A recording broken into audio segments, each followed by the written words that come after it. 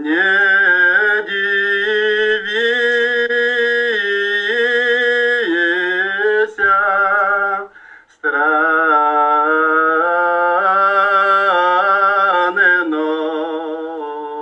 In the year 1666, a great schism divided the Russian Orthodox Church. A patriarch of Moscow forced reforms upon the church, reforms in traditional text and ritual. But pious millions refused to accept these reforms because a change in outward ritual would mean a change in inner faith.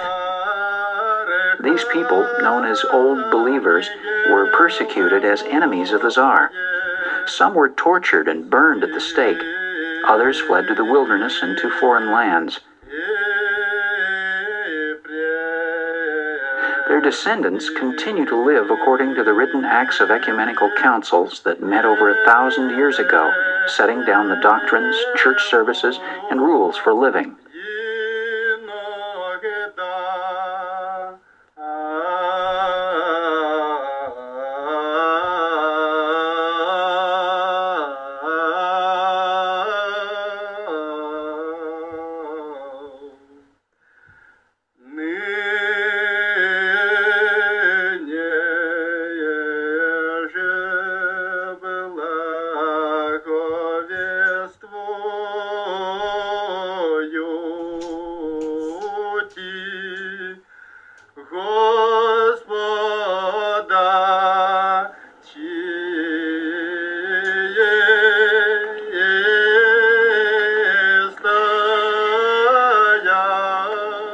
The Old Believers came to Oregon in the 1960s to preserve their way of life.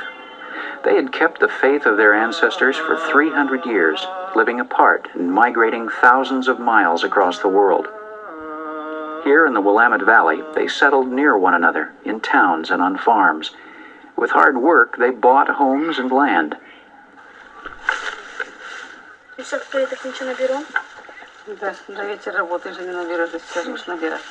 Today, the people live as a community, maintaining their church, rituals, and traditions.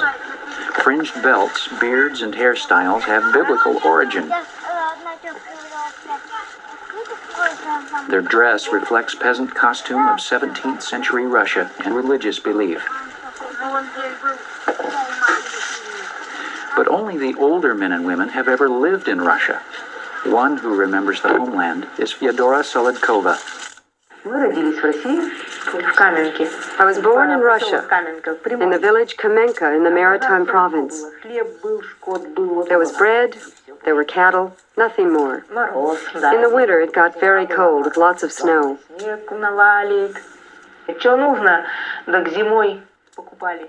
If we needed something, we went to Spask in the winter. For salt, goods, or some pretty boots. Then in the summer we picked berries. And there were wildflowers there. All the fields were so beautiful. There were forests too big to cross. There were rivers and fish in the rivers, good fish, and lots of them. Then we went to China, near Harbin. We crossed the border and lived there. Why? There was a revolution. My parents left, the people left. I was 13 years old. We faced all kinds of situations. Mainly they required hard, heavy work on the land, no machines. Grandchildren like best to hear about the time when my husband was a hunter, and I was at home. The men sold tigers to zoos and to the Chinese for medicine. When communists gained power in the 1950s, the families escaped, hidden in trucks and on foot.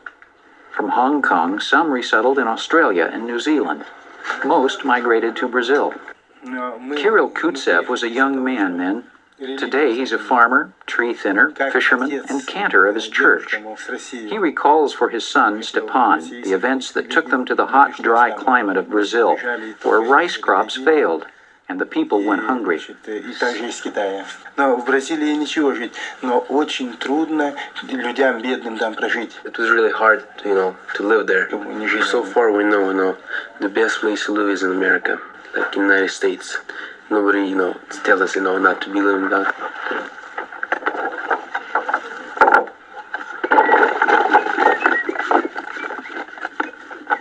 Other old believers had come from central China, still others from Turkey, where they'd lived 200 years. In Oregon, 3 groups found a culture in common, preserved from a time before Peter the Great. Soon after harvest, weddings begin. When a boy is to marry, his family prepares braga, a Russian wine made from the berries. The marriage traditions are very old, echoing countrysides of long ago, when a wedding and its celebration, the svadba, kept a whole village entertained for days.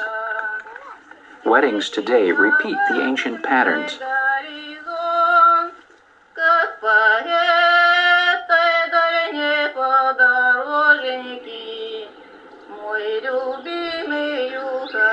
On Sunday afternoons, the park is a meeting place. Engagements can happen suddenly, sometimes after a visit away from home. Families in Oregon keep close ties with relatives in Brazil, Australia, Alaska, and Canada.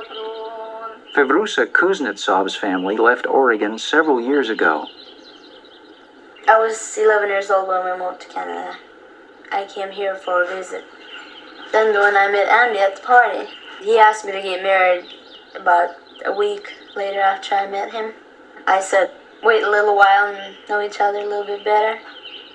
Then I asked him if he could come to Canada with me to meet my mom and dad. Then we talked to my parents and they gave me permission to get married. After the contracting of the marriage, the devishnik begins, a time of preparation usually lasting a week. Traditionally, the girls sew and sing folk songs. In the evening, the boys come to visit. On the first day of the devishnik, the bride's friends come and make her krosada of soft silk. The headdress symbolizes her last days of girlhood and beauty. She asks her best friend to be her podruga, whose traditional role was protection. A bride must have new clothes, dresses for the svadba and for her married life. Her aunts, cousins, and girlfriends gather to help with the work. Garments are made without patterns. Fabric is torn or cut to fit the body. Tiny pleats will shape the fullness of a dress.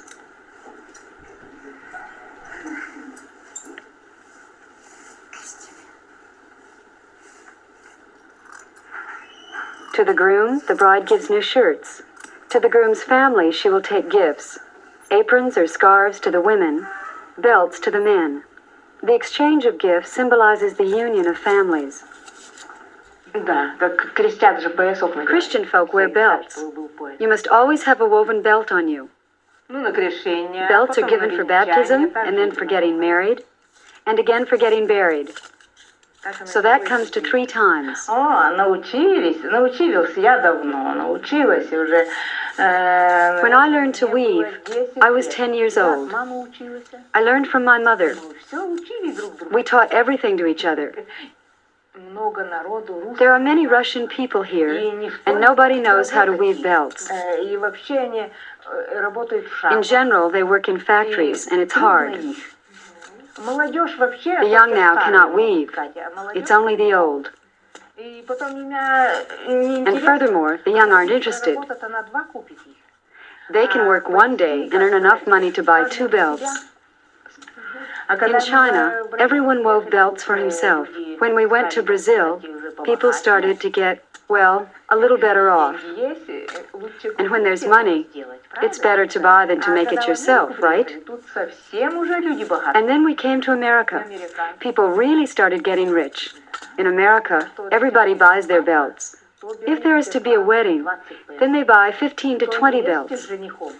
There's the belts the bride gives to the groom. There's a number right there.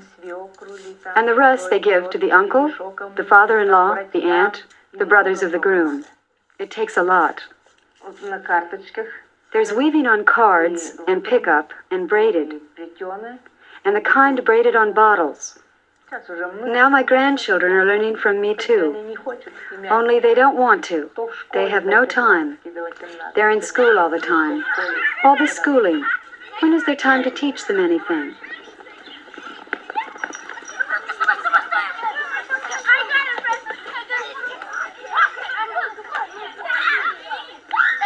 Traditionally, girls marry when they are 13, 14, or 15 years old.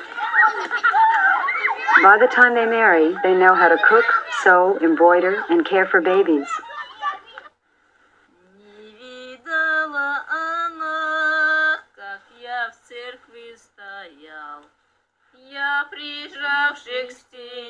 During the Devishnik, the bride's chest fills with handwork linens and clothing. A girl prepares from the time she's age 6 or 7. She needs to know how to embroider shirts and blouses and decorate her home. Skill with a needle shows that a woman can use her hands creatively. On entering a house, a person first stops to pray before the icon corner, acknowledging the presence of God in the house. Embroidered panels hang beside the icons. Igolochki is done on the fabric's reverse side. Old Believer men adapted the hypodermic needle for this embroidery. In Oregon, the embroidery is vibrant. Sometimes designs come from greeting cards.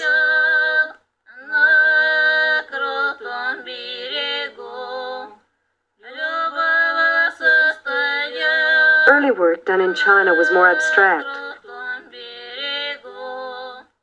changing to vivid flowers and fruit in the tropical climate of Brazil.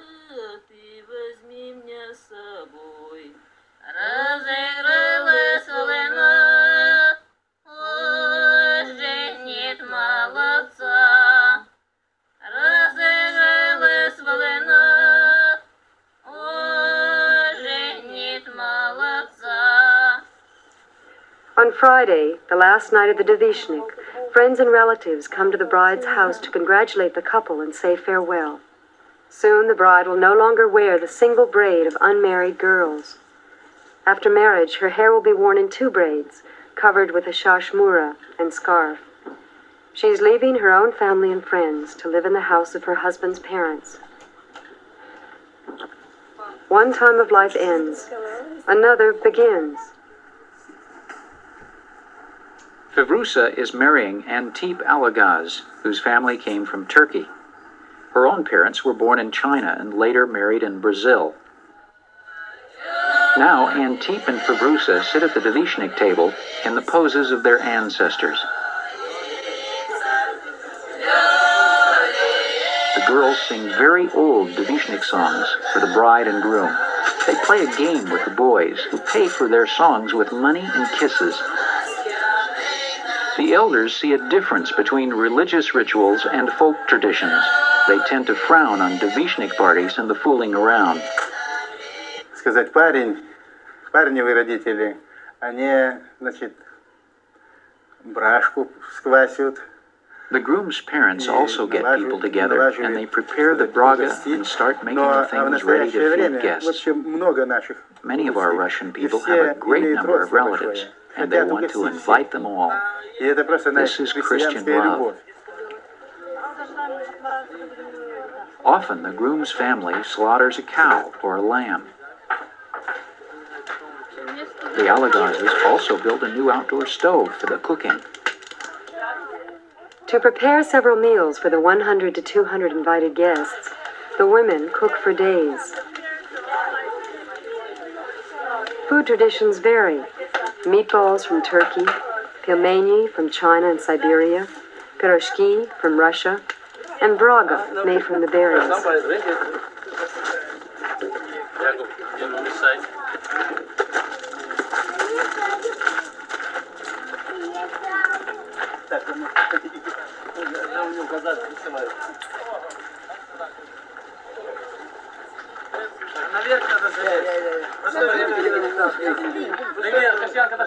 It's okay, I'll get it. Building a plastic-covered shed for the wedding feast is a new tradition that began in Oregon. It came about when a home was no longer big enough to hold the guests because of so many relatives through intermarriage. Дождь не будет, это солнце загораживает, это air-condition будет дома. Now, a special shed is always built. The saying goes, in case of rain, no one will get wet. After the work is done, on the eve of the wedding, the groom comes to collect the bride. Hundreds of years ago in Russia, the selling of the bride was for entertainment during the farewell to her family and friends. Now on Saturday night, Antip has arrived with his driver, his spokesman, and a woman attendant. Each person has a role to play. Antip's party bargains to buy the bride's croceta, the bride herself, and her single braid. Fevrusa sits covered by a shawl. Her younger brother represents her. The shvazga peeks to be sure it's really Fevrusa. Sometimes tricks are played.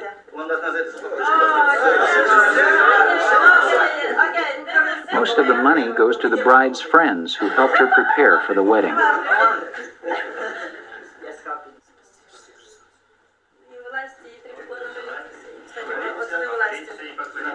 A chain forms of bride, groom, and attendants, symbolized by a scarf.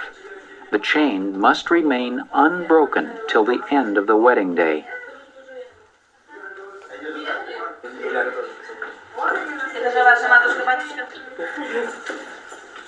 Fevrusa's godparents are standing in for her parents, who are in Canada.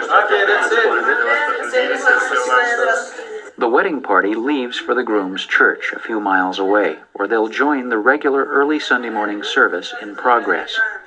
Then, afterward, the marriage ceremony is performed. The people have asked that their sacred services not be filmed.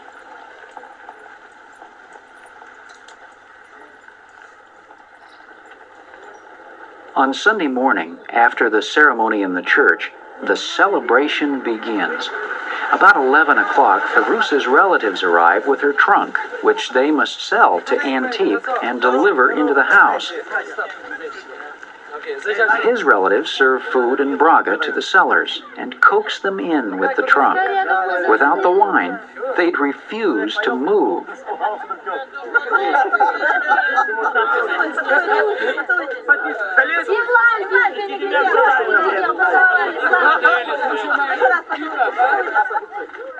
Андрей, покушай нас огурец. Это специально turkey gobbles.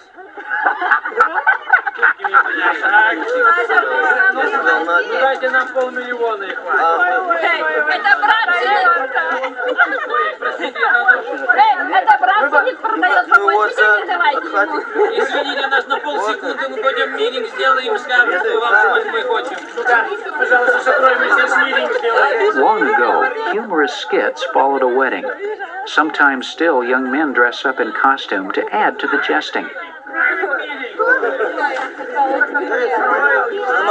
Нет, ты знаешь, что шкуру забьет. When at last the price is agreed on, the sellers must find every excuse they can for delay and more braga, till finally the trunk gets carried through the door.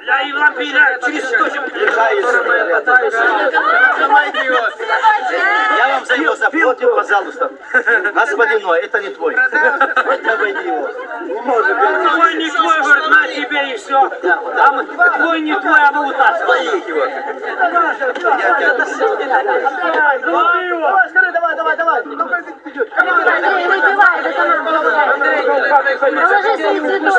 Ты вытянул ее обратно. Они понесут. О, стойте, я выпью вот здесь. Вот здесь я выпью.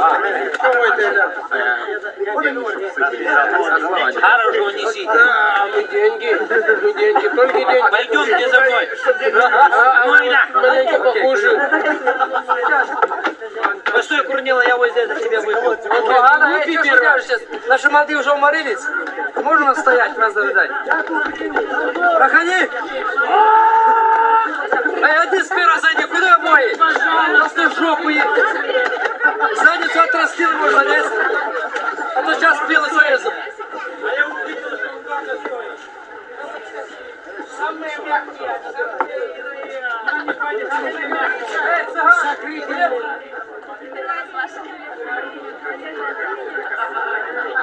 The groom's mother, Evdokia Alagaz, is a widow. Throughout festivities, a large, supportive family helps her.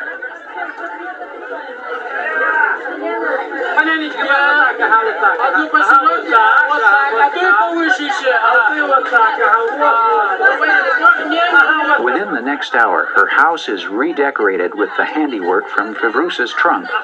The bride's relatives hang the embroidered pictures and hand-sewn curtains to be admired.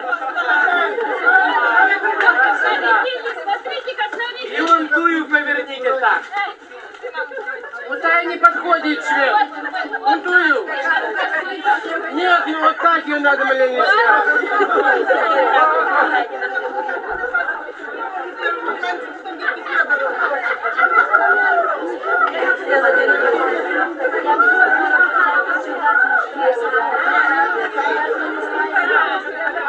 A special seat is arranged for the pokloni, the ceremony of giving gifts to the newlyweds, and advice about how to live.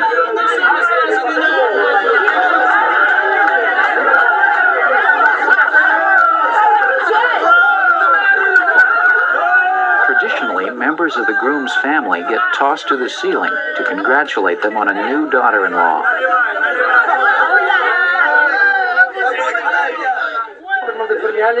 Наша пора прошла гоняться. Как ты гонялся, так и будешь гоняться. Я за тренером гонялся, а вы тоже защищаете.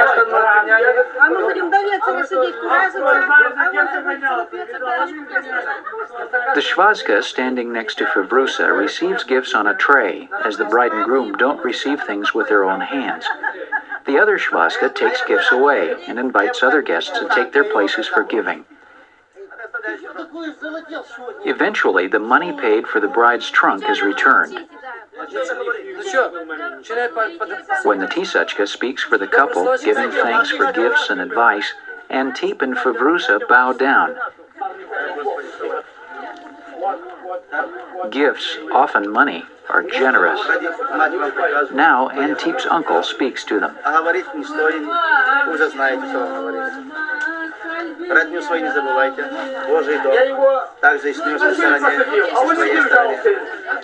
Друг друга почитайте, друг без друга никуда не уезжайте, один в одного спасайтесь, куда и кто куда едет, чтоб ты знал, куда она поехала, а чтобы она знала, куда ты поехал, чтобы у вас не было промысла такой расклад. Как вы сами полюбились, и как вы стоите, дай Господи, чтобы вы так всегда я вас так видать.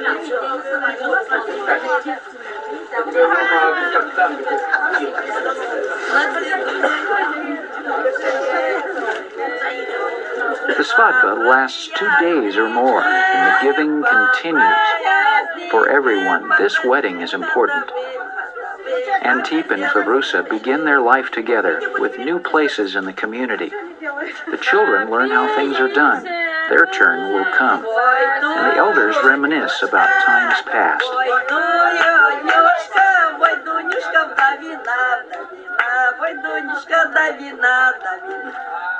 The shared work and festivity draw people together to renew friendships, mold traditions, and sustain a way of life.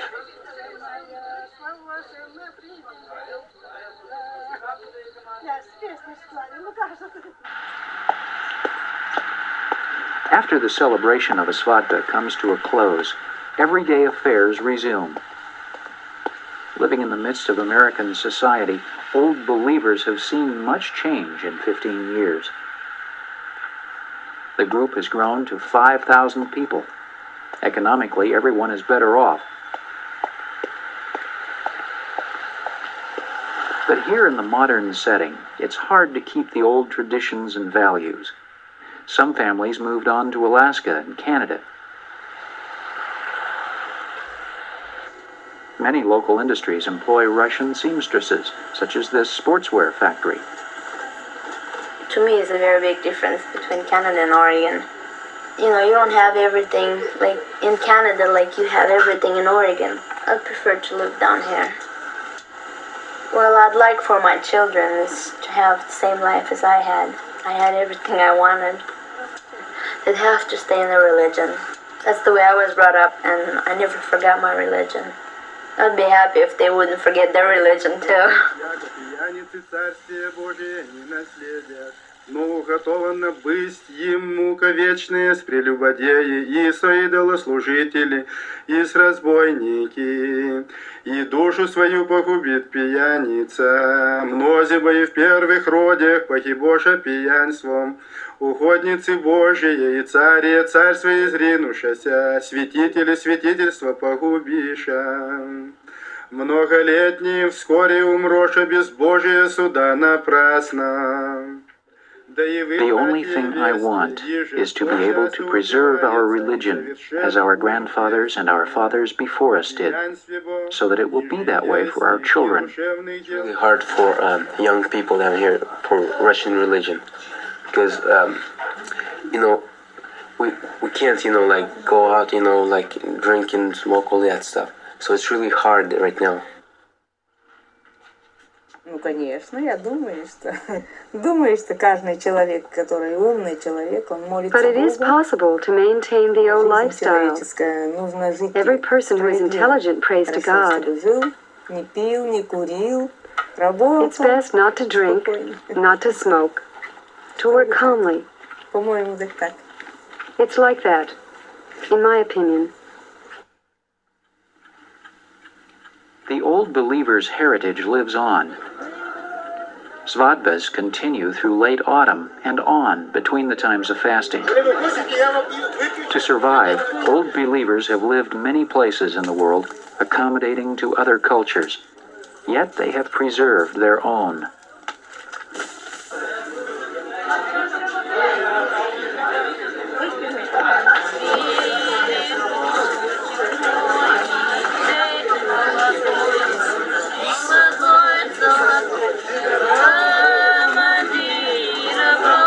The elders once fled for their lives, carrying the icons and holy books, so the old ways could pass on to the young. The children learn the rituals and traditions that express life's values. Yet the children attending school today learn new knowledge and different ways. As they find their way in the world, what will their future be? Like their forebears, they find challenges of their own, and life goes on.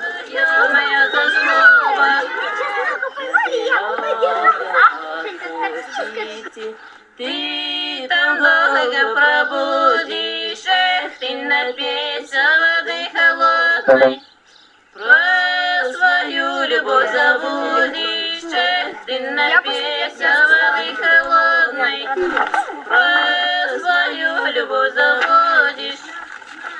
Я воду пил холодник, пил, не напивался, эх, любил девку гимназийку, с нею любовался, эх, любил девку гимназийку, с нею любовался. Солдатика, осталась его надежда, эх, и остался